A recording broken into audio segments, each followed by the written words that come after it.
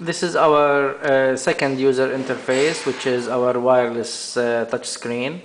This touch screen is almost 15 inches also. In this interface, as we will see in a few seconds, it is designed in a very simple way. As you can see here, it is telling us that the power is very high now, the consumption is very high in the house.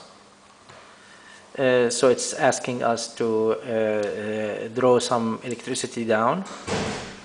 The interface is done in a very simple way. There is a public area or community interface. In this community interface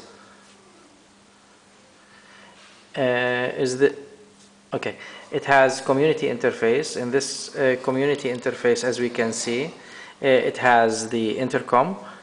And in this intercom facility, we can view the and make conference management. We can check the log. We can reject some calls. We can answer the calls. We can unlock doors. We can make video conference and voice over IP conferencing as well.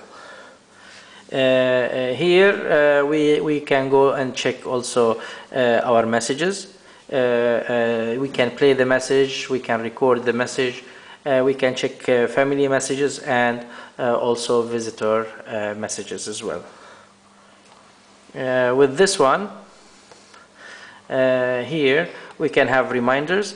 The reminders are automatically also connected to the GPRS SMS service as well as to the public address service. So it's gonna give us alarms for reminders on wake up, on medicine, on meeting, anniversaries, birthdays, etc. Here we can check the recorded videos from also our family in a simple way. We can use this touch screen as a photo frame. So the touch screen automatically can display family pictures or any pictures that we like. Of course, we can pause it, or we can exit if we want by double clicking. So it goes automatically to the touch screen mode. Here we have community.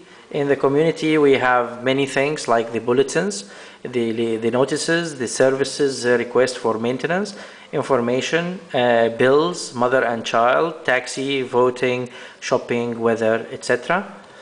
So if we go for example to the weather, we would like, for example, to check the weather in Dubai, United Arab Emirates. We know that it was raining and it's cloudy. Yes, it is raining and it is cloudy for today, but tomorrow they expect it to be sunny and clear. We can check, for example, in USA, in New York. It's updating. It is cloudy with a little bit of rain showers. We can check in Canada, in Vancouver, for example. We can see it is also almost cloudy to sunny. So you can put all your favorites. We have here Tokyo and London, etc. These are our favorites here. So accordingly, we are checking the weather at those areas. The system is automatically connected to automatic shopping.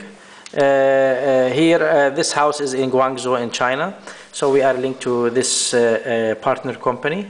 With this partner company, you can check the prices of anything. For example, I want this sack of rice, so it's telling me that it gives me all the information, picture and weight and other things, and ordering informations. We can go also to the system to check if there is anything wrong in our house. Everything is fine in the house, as we can see now, but in case any telephone line is disconnected, it's gonna alarm me. If there is any energy consumption problem, it's gonna alarm me. Now it's telling me that the water tank is quarter, so we have to conserve a little bit on water. All the other systems, security and other things, water filters, all